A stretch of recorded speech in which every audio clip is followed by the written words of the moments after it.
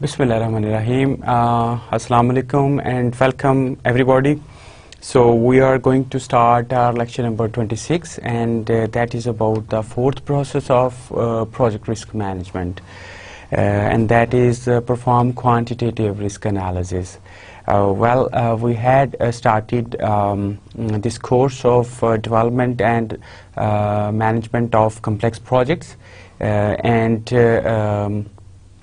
by that time we had discussed that the complex projects are a bit difficult to manage as far as simple projects are concerned. In comparison with them, those are a bit difficult. And why these are difficult? Because they are having more constraints than the simple projects.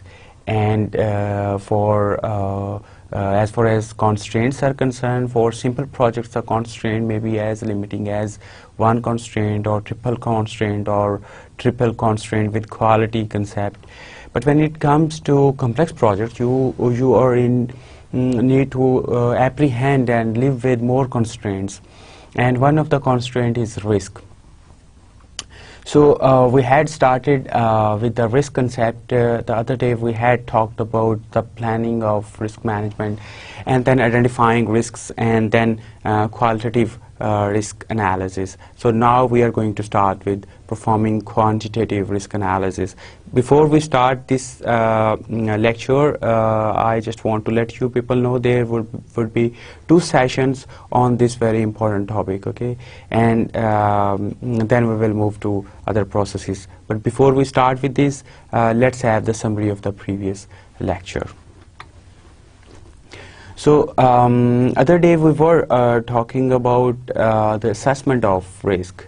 So how we actually assess the risk. There are a few characteristics we have identified on which our risk is actually assessed with. So one of the characteristic was the probability, and the other characteristic on which the risk is evaluated is the impact.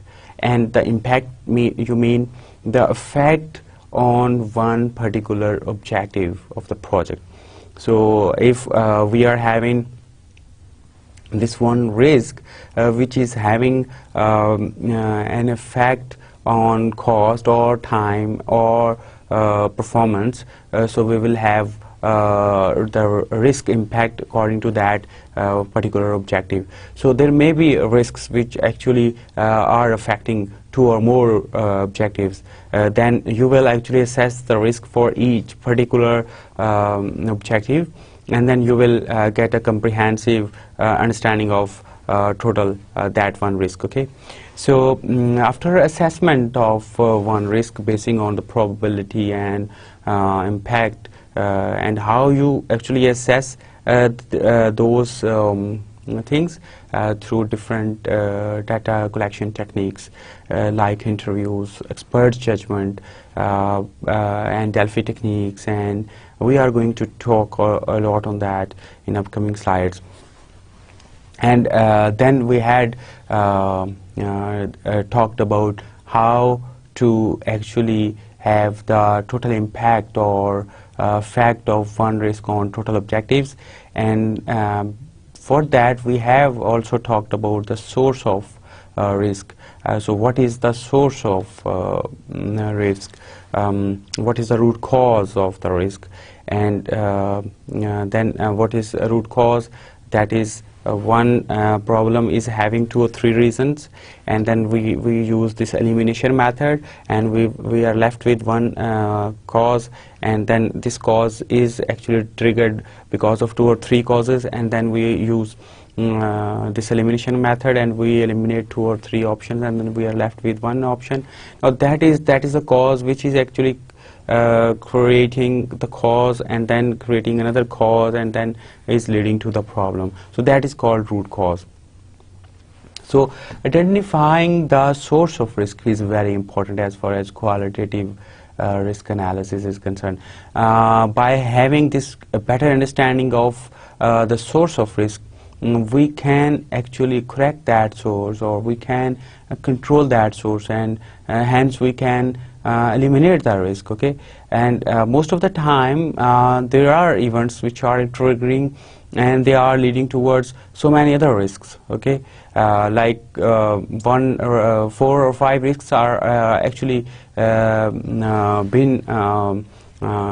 stemming from one very reason. So if we are eliminating or we are attending that reason, we are actually managing all the risks. So before we move further in risk management, we should have the source of risk with us.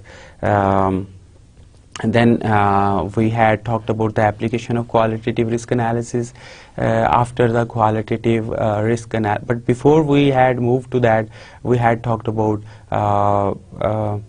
different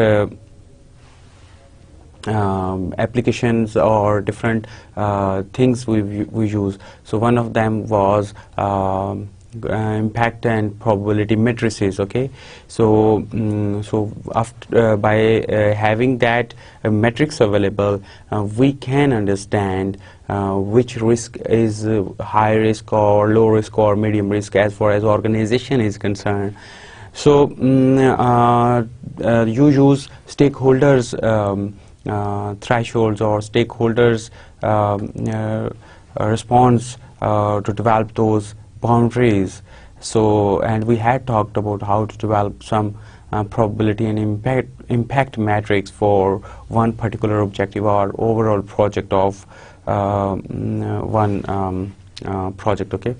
And then we have assessed our risks based on so many other parameters like complexity index or assessment, risk assessment grade or stuff like that. And then we are having the probability and impact as in subjective terms like high, low, medium, or high, very high, medium, low, very low.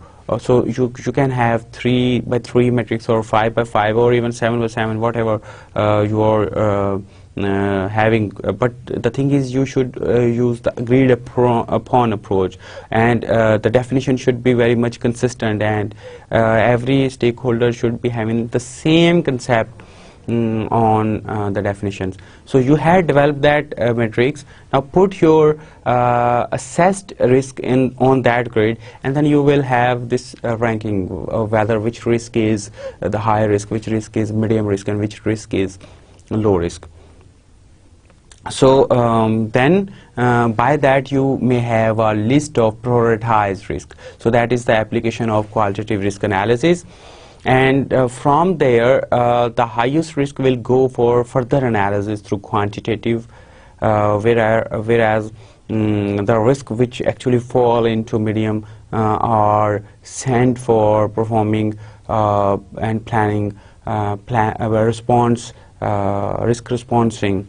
So, and the one which are left in the bottom, which is, the risk is very, very low risk, so that is actually added into watch list. So there are 3 probable outputs which this actually analysis gives us, which risk will go to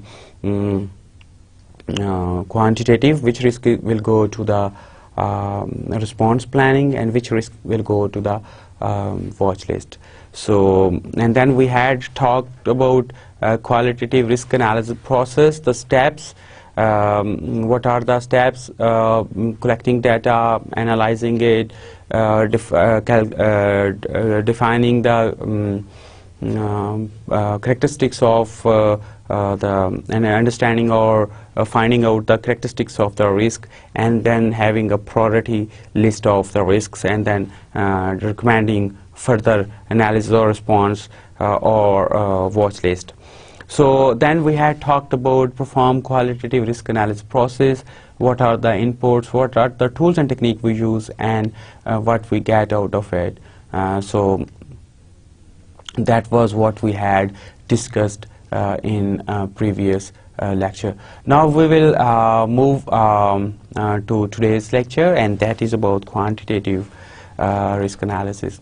So we have seen this figure before, and over there, if you take one tiny bit out of that tower, what would be the impact. Now you want to have the exact impact of one risk on the overall objectives. You want to quantify that.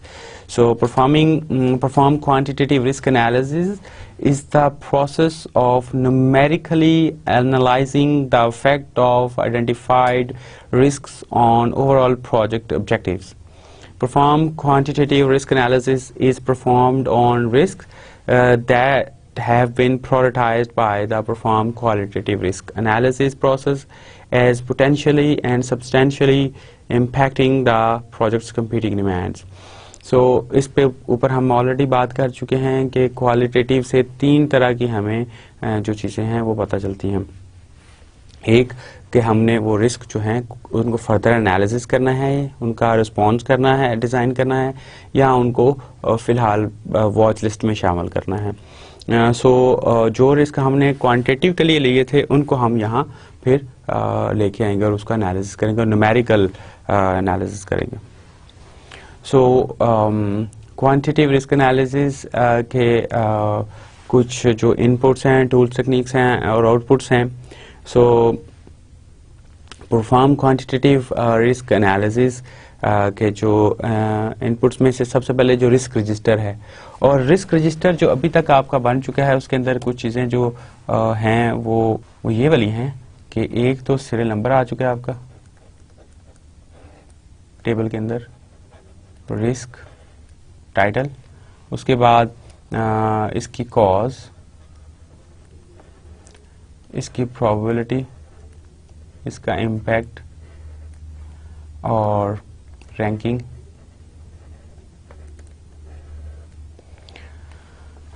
और इसके बाद grouping और category, और उसके बाद कि किस objective को ये करता है। ऑब्जेक्टिव, अच्छा एक रिस्क है x, उसकी काज है y, उसकी प्रोबेबिलिटी हाई, उसका इम्पैक्ट है लो, उसकी रैंकिंग है मीडियम, और कैटेगरी है उसकी लाइक इंजीनियरिंग रिस्क है, और ऑब्जेक्टिव वो किसको कर रहा है, वो बेसिकली टाइम को कर रहा है। ये चीज़ें अभी तक आपने, और ये सीरियल नंबर 1 आ जाएगा, ये चीज़ें अभी तक आपने फाइंड आउट कर चुके हैं अपने रिस्क रजिस्टर के अंदर।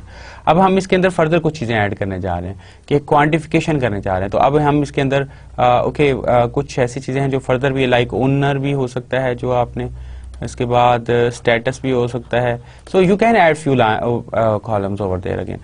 So having this thing, we are having this thing with us by this point in time. We have completed all the processes earlier. And then risk management plan. Why this risk management? What is the difference between risk register and risk management plan? So this information is kind of risk register, okay? But now when to start quantitative? Or with what frequency you want to have quantitative, and who will perform the quantitative analysis, and what tools or software you will use for the quantitative analysis, what resources will be used for the quantitative risk analysis. So this information is coming from that part of inputs, okay? So then cost management plan, including the estimates, the budgets, the earned value management, everything is part of that. So you want to have that as well. Now you are going to quantify the thing, so you are in need of detailed information about the costing, what are the assumptions, what were the basis, what were the types, what were the data quality levels. So everything is actually been given over there. Then schedule management plan, similar to cost management plan. We want to have information on each and every activity, the attributes, the durations, the relationship type, whether the relationship is internal or external or soft or hard. So whatever that is, we want to give it to quantitative risk analysis so that we can carry out the set analysis. And then organizational processes asserts. What do we have available with us as far as quantitative risk analysis is concerned? Do we have very licensed software for Monte Carlo simulation, or do we have another Excel-based sensitivity analysis sheets or stuff like that. And then quantitative risk analysis is already carried out on similar projects on within the organization or outside the organization, or do we have quantitative risk analysis maturity in organization. So that is given through that part. Okay, then we apply tools and techniques, and first of all is the most important thing is data gathering and representation techniques. So first we actually gather the data, and then we represent that data. So we are going to talk about that, how we gather data and how to represent that. So quantitative risk analysis and modeling techniques. So we are going to talk on that as well, and expert judgment. So these are three tools and techniques which are used as far as perform quantitative risk analysis is concerned. And remember, what was the output of plan risk management? What was that was risk management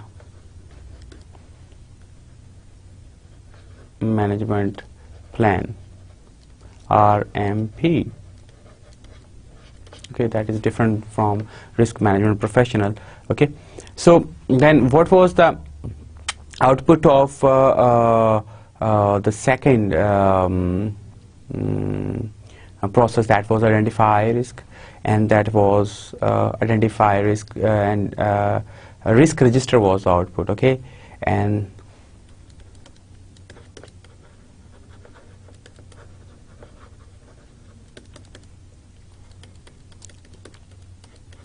okay, so what was the output of qualitative performing qualitative risk analysis? That was updating to this thing, updating to risk register. Okay, and similarly for quantitative, we have this risk register available, right? We just have to update. The columns are there. We just have to now fill these columns. Okay, so that will make risk register updates. So that is about performing quantitative risk analysis. And now we had talked about the inputs a little bit. Now we will talk in detail about tools and techniques. So as far as data gathering is concerned, so we may use different things like questionnaires, like interviews, like meetings, like expert interviews or expert judgment and stuff like that. So one very good data collecting technique is interviewing. So interviewing techniques draw on experience and historical data to quantify the probability and impact of risk on project objectives. So we want to quantify the probability and impact of the risk on project objectives. So the information needed depends upon the type of probability distributions that will be used. So whatever the type of distribution you have decided about will actually contribute towards the type of data you will have. So one very good example is information would be gathered on the optimistic, pessimistic and most likely scenarios for some commonly used distributions. An example of 3-point estimates for cost are shown in upcoming figure. So we have done this 3-point example or a beta distribution or PERT distribution for duration of activities and development of schedule through PERT. And by that time we had talked that this technique can equally be used on cost as well. Now let's have an example over there. So we are having this project who is having these WBS elements: design, build and test. So if we are having like we just take 3 opinion from different people. Okay, what would be the low value? One said okay 4 million, the other said and for design he said 4 million, the other said 6 million, and the one said 10 million. So we are having three values for design ranging from 4 to 10. So we can have actually very good idea of what is the total cost by using formula. So let's have some calculations, straightforward calculations over there. So if I can add 3 columns over there,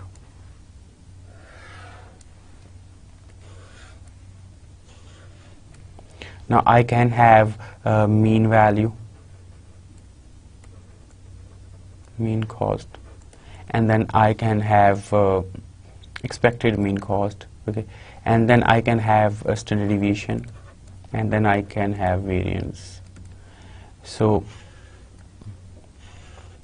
if that is the scenario, then most likely is 6. So 4 times 6 is 24, 24, 28 and 38, and for that 35, 55, 65 and 71 and 23, 28, 38, 39 and 49. So if I go for the standard deviation, so that is wrong, we had to multiply with this thing, okay. So that is 4 times 20, 80, 80 and 96, 96 and 131 would be the right answer, okay. And that is also wrong. 4 times 15, 60, 60, 70, 71, 74 and 94. Okay, and what is the standard deviation? Pessimistic minus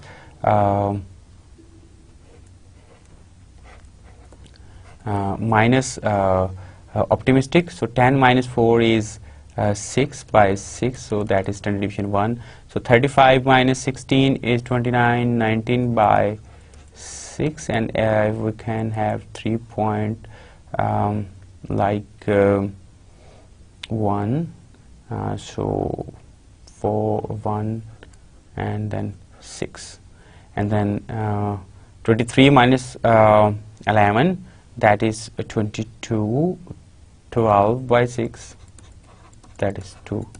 So you see over there we are having higher standard deviation, so for that one, okay. Now we can have variance 1 for like 10, so variance quite high. So if we can add the variance over there, so if we can calculate, this comes to be like, let's say let's assume we are just taking round figures, okay, 6 and 2 and let's say 2 and 1 and 6, let's say, okay. So we are taking this variance 10, 15, 5, 15 and 15 under root 15 is the total variance. Then standard deviation will be 15 under root, and that is, let's say, assuming 4, and then we add this thing up, okay. So we are having like 22, 22, 32 and 44. So we are having this 44 plus minus 4. So that is very rough, you know. We are not using any calculator. So that now what is happening over there? So one body is saying low value is this, most likely the other guy is saying another value for design, and another guy is actually giving. So you have extracted this information from an interview. So for 3 different activities they have specified 3 different values.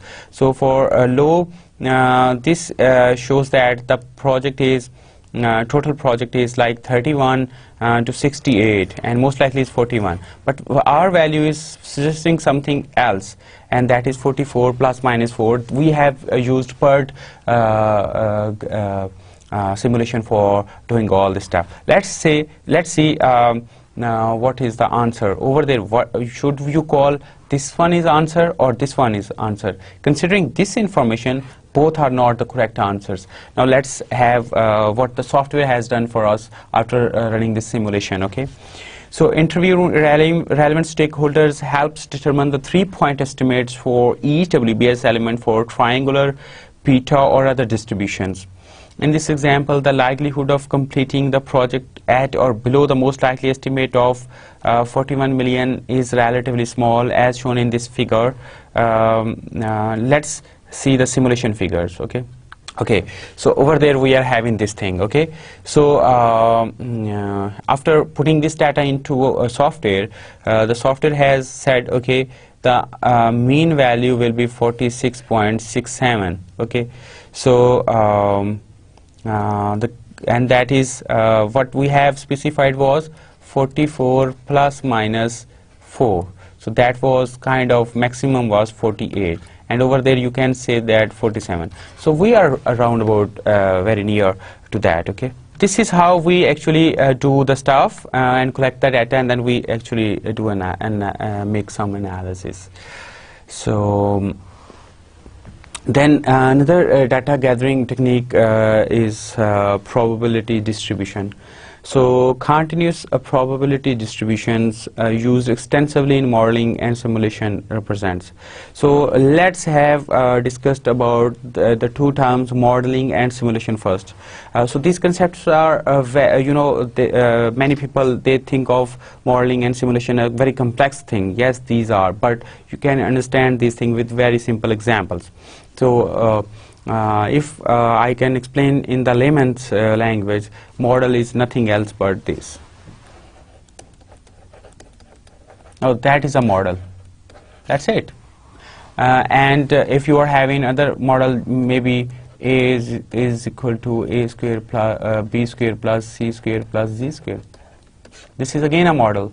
And anything which is where one variable is dependent on other variables. So you can have C is equal to 4B plus A. So over there you are having three variables, and this variable is dependent on these variables A and B, and this is constant. So this is quite a model, right? And so that can be as simple as these equations or as complex as network diagram. Okay, and what is simulation? So what is simulation? Before we go for the simulation, let's have the concept of, we are going to actually talk about the bookish definitions in upcoming slides, but before we move to that, I just want to have very good understanding of the things for you people. Okay, so just let me know what is a random number. Just think of any number and write it up. So I'm thinking of this number. Okay, I'm writing this 6, 12, 1 million, 15 lakh, 3, 81, 9. So what I was doing over there, मैं ये number कहाँ से आ रहे हैं?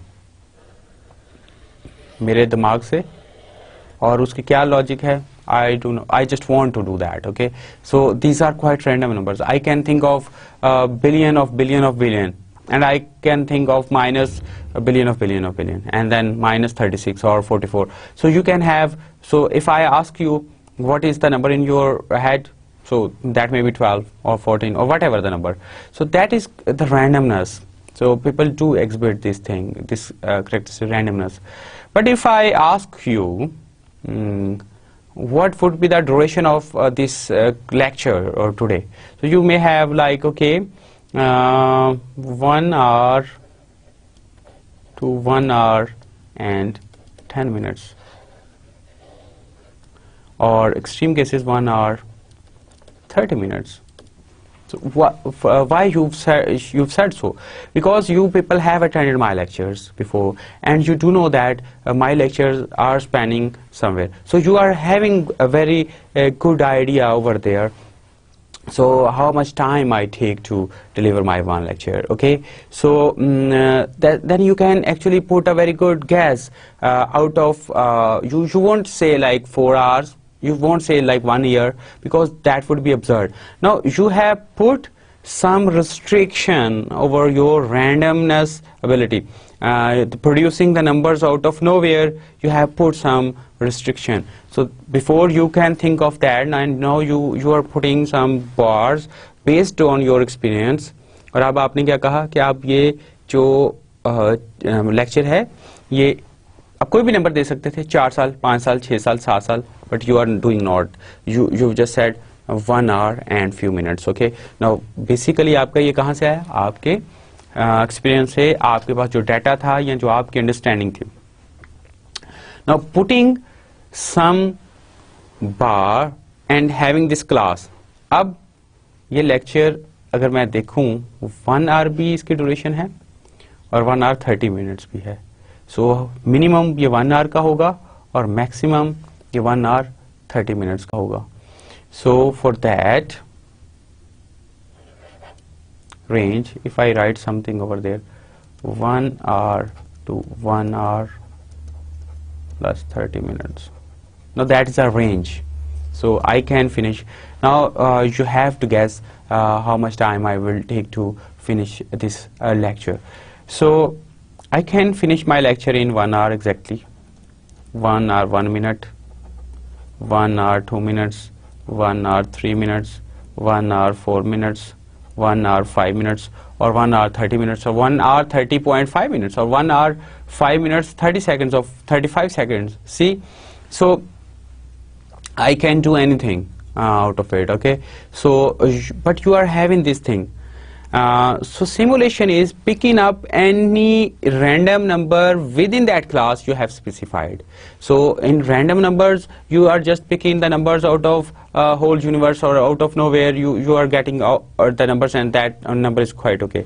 But for simulation you are picking again the random number, but within those boundaries. You are not picking 59 minutes, or 1 minute less than, or 2 minutes less than 1 hour, or 140 minutes, because that is outside the range. Now that is simulation. Simulation is nothing else but having some data point within defined constraints or different limits you have specified, and that is called simulation. I hope I was able to explain that concept. If you find it difficult, I just recommend you to rewind the video and you just have again listen very carefully what I was speaking over there.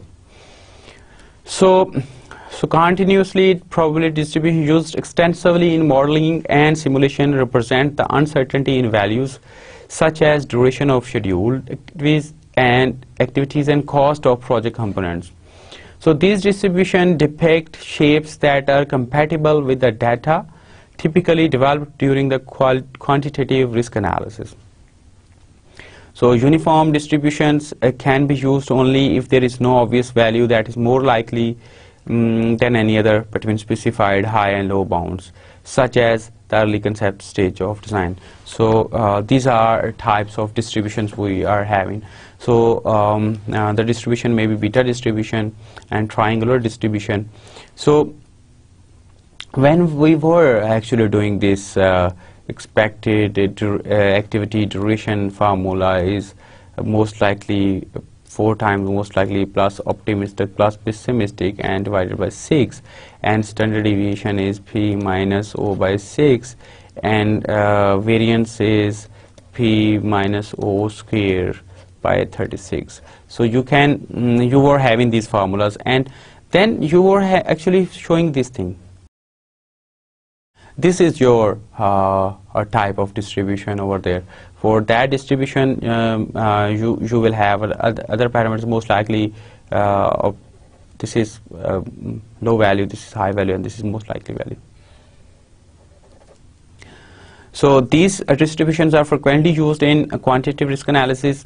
Data shown on figure on the left is one example of family of such distribution determined by 2 shape parameters, alpha and beta. Other commonly used distribution include the uniform normal and long normal. In these others, the horizontal axis represent possible values of time or cost, and the vertical axis represents relative likelihood. So over there that is the probability, and over there that is the probable impact, or cost and time. And then quantitative risk analysis and modeling techniques, there are many available, but then commonly used techniques include both event-oriented and project-oriented analysis. So one of them is sensitivity analysis, other is expected monetary value, EMV. We are going to talk in good detail for that. So sensitivity analysis helps to determine which risks have the most potential impact on the project. It examines the extent to which the uncertainty of each project element affects the objective being examined when all other uncertain elements are held at their baseline values. So what we do is we are having this model x is equal to y square plus z square, and then what we do is we want to have x value, we fix z at one value, and then we keep changing the values of y, and then we see what is the trend of x, and we can have what is the impact of y on x by changing the value. So this is called sensitivity analysis. And expected monetary value analysis is a statistical concept that calculates the average outcome when the future includes scenarios that may or may not happen. Analysis under uncertainty. The EMV of opportunities will generally be expressed as positive value, while those of threats will be negative. So we are going to do that, so just hold on and we can sit on this definition and we then explain the things further. And modeling and simulation, yes, that is there. A project simulation uses a model that translates the specified detailed uncertainties of the project into their potential impact on project objectives. Iterative simulations are typically performed using the Monte Carlo technique. In a simulation, the project model is computed many times, iterated, with the input values, for example, cost estimates or activity durations, chosen at random for each iteration from the probability distribution of these variables. A probability distribution, for example, total cost or completion date, is calculated from the iterations. For a cost risk analysis, a simulation uses cost estimates, and for schedule risk analysis, the schedule network diagram and duration estimates are used. So this is about simulations. The concept is very simple, as I've already explained. Now this is just the bookish definition. And again, the other example, we have collected the data, and over there this was the minimum value 41, and this was the probable higher value 68 somewhere. Okay, so the project is only 12% likely to meet the 41 million. So 41 million, only 10% chances. And for 47 million, that is 47.5, 100%, and 50 million, they are having again lesser probability. So so this is the concept. So if you want to have percentage of probability, you want to have what is the probability, what would be the probability to complete the project within 20 days or 22 days. We have done one example of this, if you remember. Okay, probabilistic analysis of the project. So if I ask you what is 1 plus 1, your answer is 2, and 2 plus 3 is 5, and 6 plus 4 is 10. Now these models are kind of deterministic model, straightforward. But if we can have a series of values like y is x plus z, and x is having that range of 1 from 1 to 100, and z is having 1 to 1000, and you can collect any value from 1 to 100, and you can select any other value for computation of y. So that is probabilistic model. Okay, so estimates are made of potential project schedule and cost outcome, listing the possible completion dates and costs with associated confidence levels. This output, often expressed as a cumulative distribution, can be used with stakeholder risk tolerances to permit quantification of the cost and time contingency reserves. Such contingency reserves are needed to bring the risk of overrunning stated project objectives to a level acceptable to the organization. For instance, in figure above, previous figure, the cost contingency to the 65th percentile is 9 million, or about 22% when compared to the $40 million, some of the most likely estimates shown in figure above. So for that, if we can have 75% over there is over there, and that is 50, and that is the difference of this is 9 million, which is 22% above when compared to 41 most likely. So this is how we do probabilistic analysis of the risks. Okay, now we want to have the probability of achieving cost and time objectives. So with the risk facing the project, the probability of achieving project objectives under the current plan can be estimated using quantitative risk analysis result. For instance, in figure above, the likelihood of achieving the cost estimate of 41 million is about 12%. So over there you can see that is the 12%, and for completing this project within 50 million is 75%. And what are outputs of quantitative risk analysis?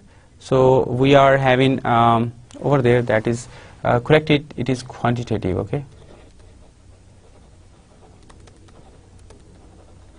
Quantitative risk analysis. So prioritized list of quantified risks.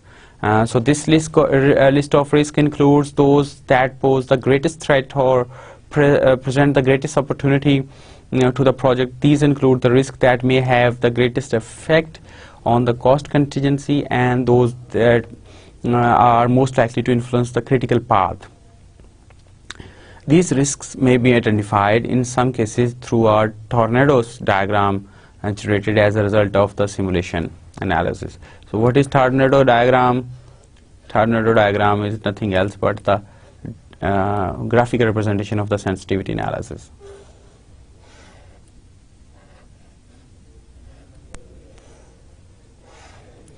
So over there this is threat, over there this is opportunity,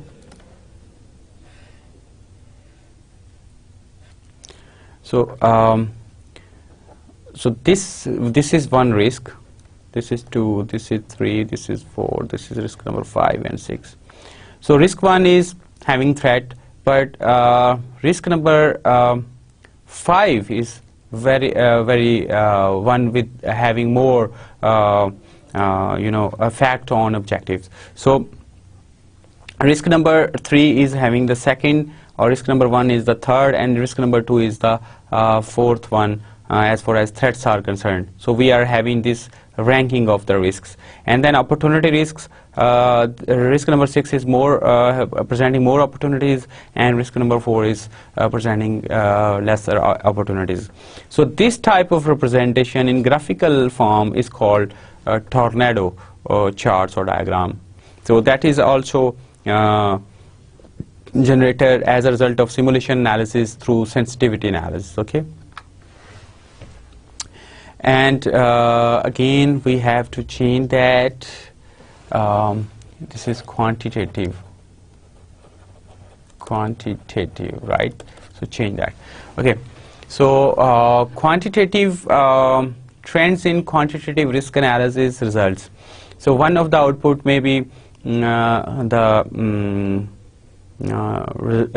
what is the quantitative risk results, okay? We had talked about this that there would be some kind of frequency, like we do want to identify the risk first, and then we want to analyze those, but when should we start identifying? So first thing is as early as possible.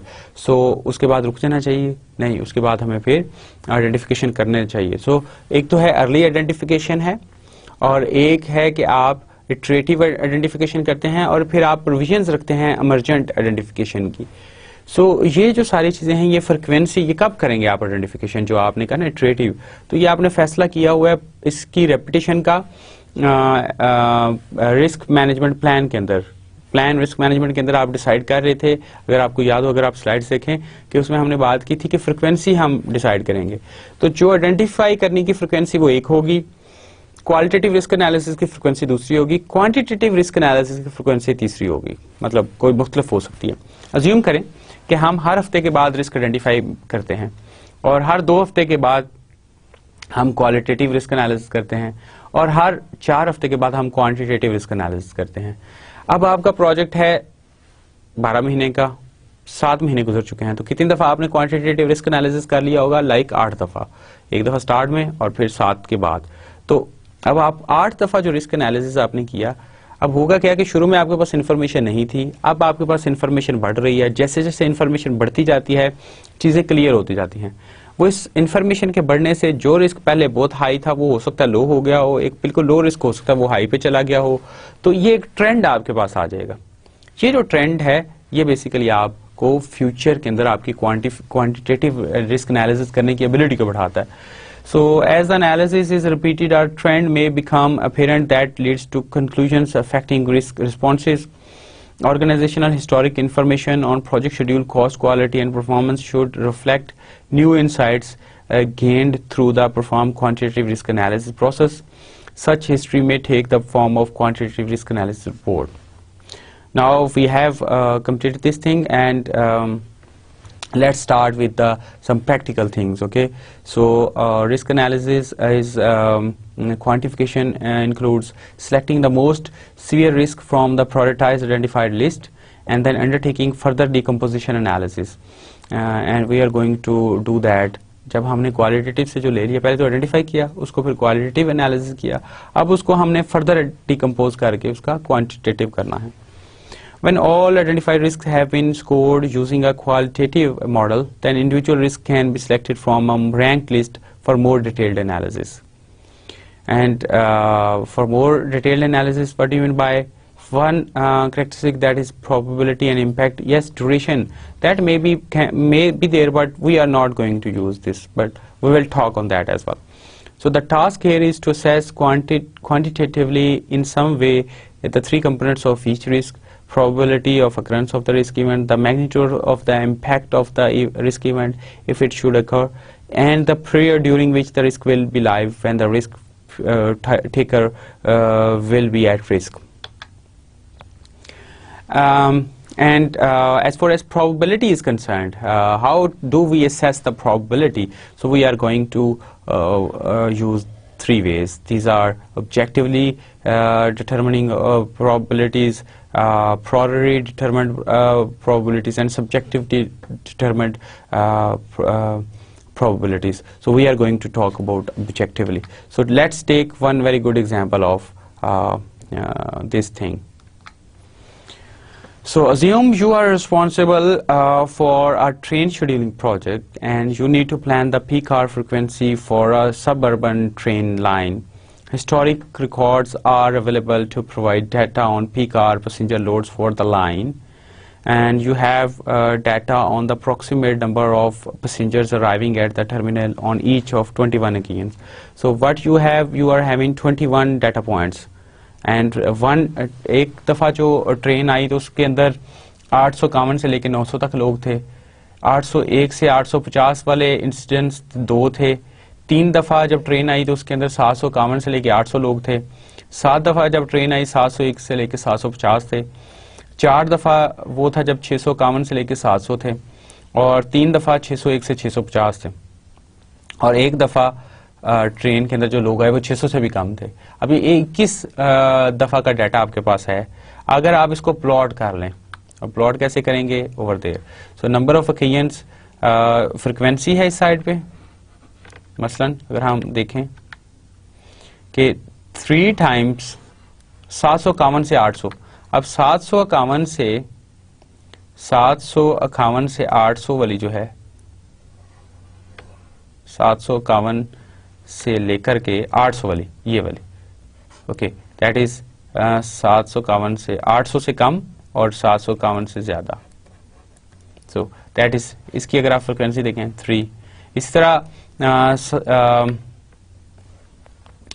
701 से 750, 701 से 750 की frequency 7, right. So we have drawn this.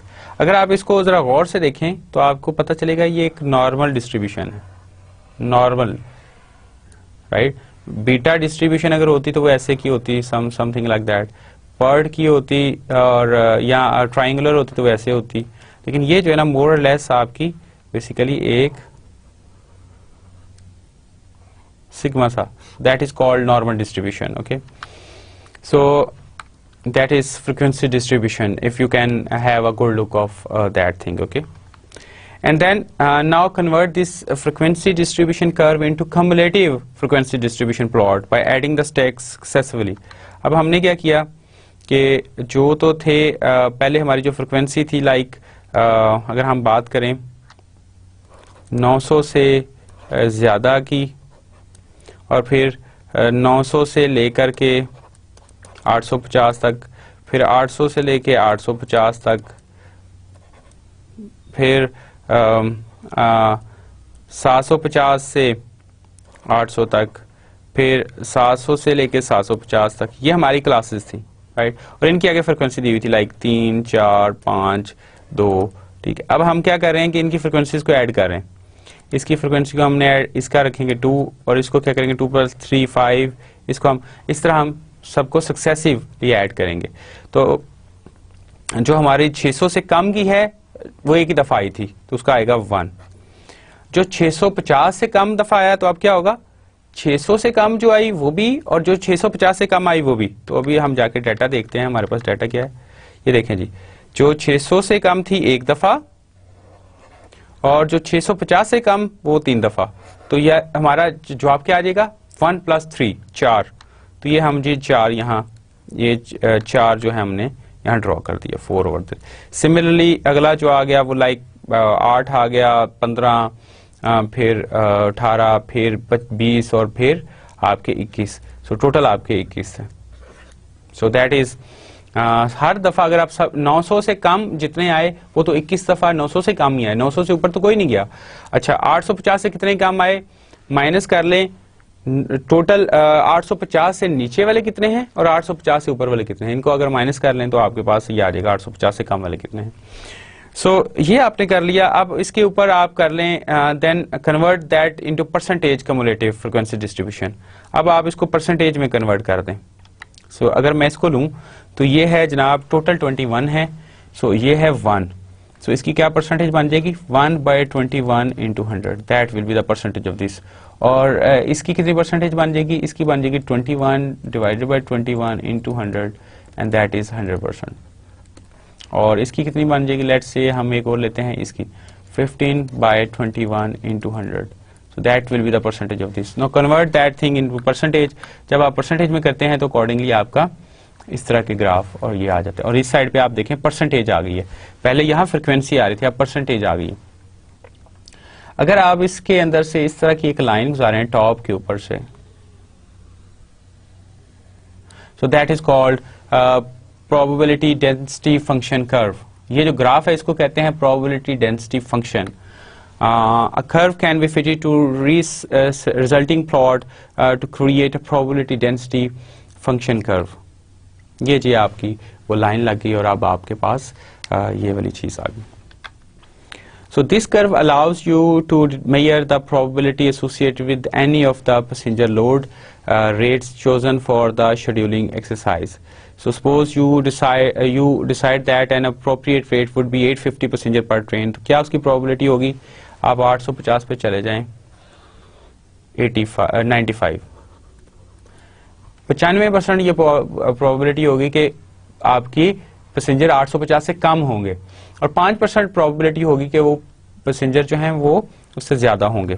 अगर आपको ये find out करना हो कि 50% probability किस चीज की है तो 50% प्रोबेबिलिटी है जी वो यहाँ आ रही है.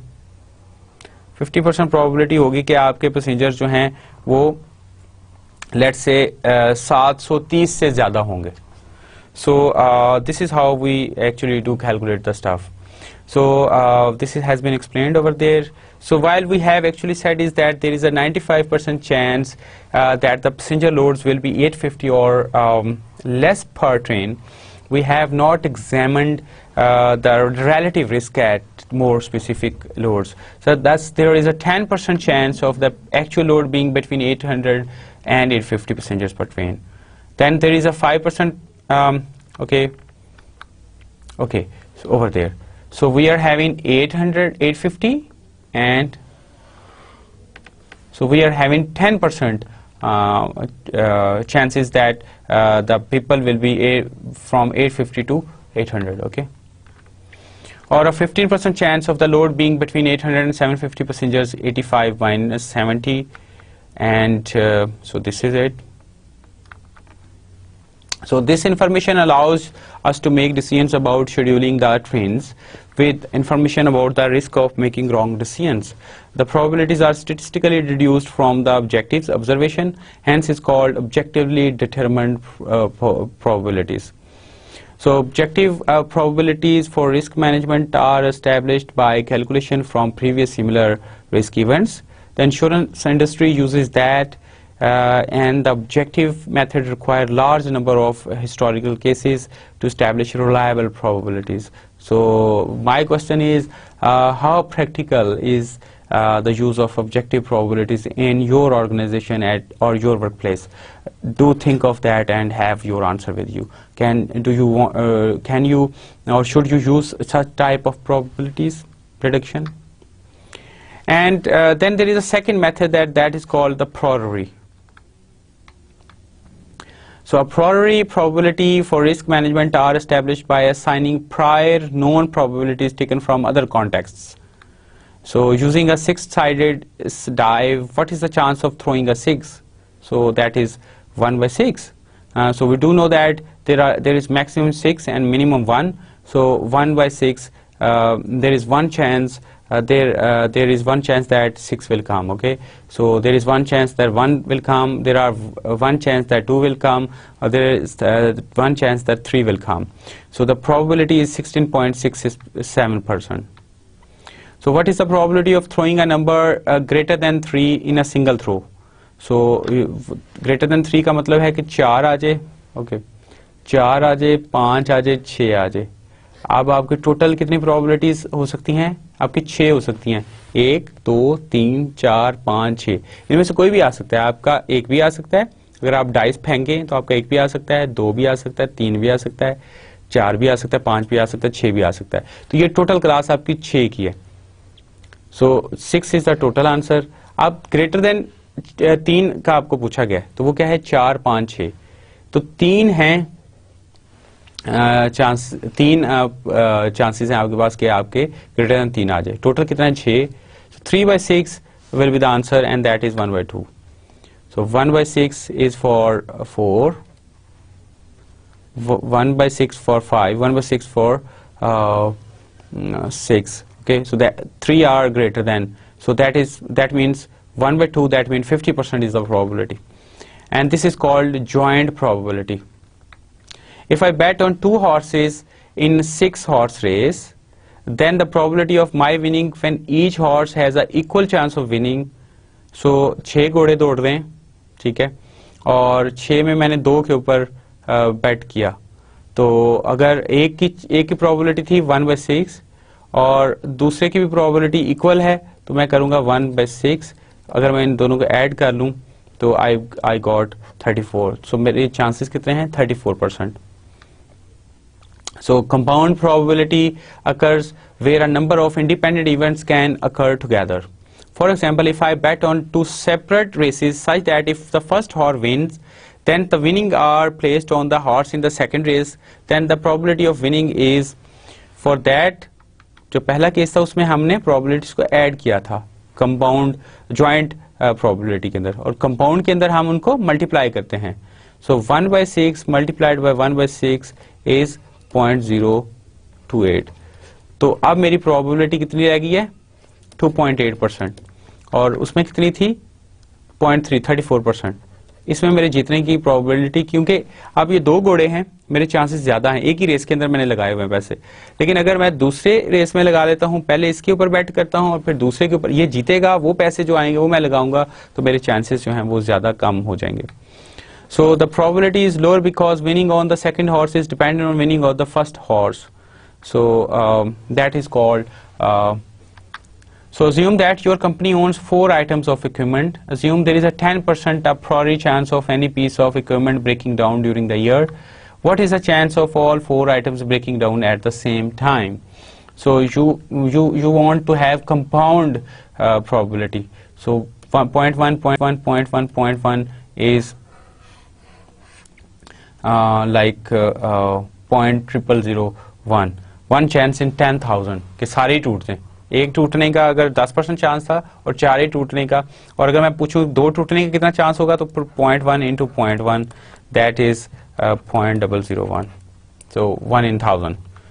So the result is, if note the result, if poor maintenance policies increase the single breakdown chance to 30%. So अगर आपके बढ़ने के चांस 1 के 30% हो जाएं 10 से, तो फिर क्या फ़र्क पड़ेगा? फिर यही आपका 0.0000 और फिर ये भी बढ़ जाएगा और ये हो जाएगा 0.9 something like that. Okay, 81 almost 1 in 100.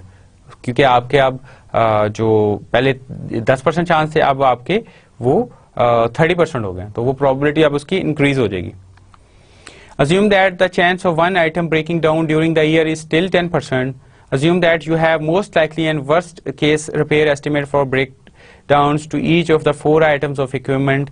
The probability of the worst case occurring has been assigned a priori to each item based on throwing a die to choose either 0.05 or 0.1. So that is most likely value, and that is most likely equipment, 4 equipments के लिए most likely, और आपने priori इनके साथ assign की 0.05 की. So worst case scenario, and then this is 0.1 and this is 0.5 and this is 0.10. You have assigned priori. So this is how we actually assign the priori of probabilities over there. So what is the chance if equipment 1 breaks and equipment 2 will also break down? So अब आपने क्या करना है कि ये भी टूट जाए और ये भी टूट जाए, तो इसका क्या होगा? 0.05 into 0.1, 5 chances in 1000. तो अब आप इन दोनों को आपस में इनकी प्रोबेबिलिटी को मल्टीप्लाई कर रहे हैं, compounding. Okay, so this is about priori probabilities. How practical are these as far as your workplace is concerned? Do you have all the data? You simply just want to use the priori probabilities. So that's it, and we have completed today's lecture, and I hope we've learned new things. So in this lecture we have talked about quantitative risk analysis, quantitative risk analysis processes, probability distributions, sensitivity analysis, modeling and simulation, monetary value analysis, just definition, objectively determined probability, and a priori probability. So this is the end note of today's class, and that speaks speak when you are angry, and you will make the best speech you will ever regret. So I say thank you, good luck, and Allah Hafiz.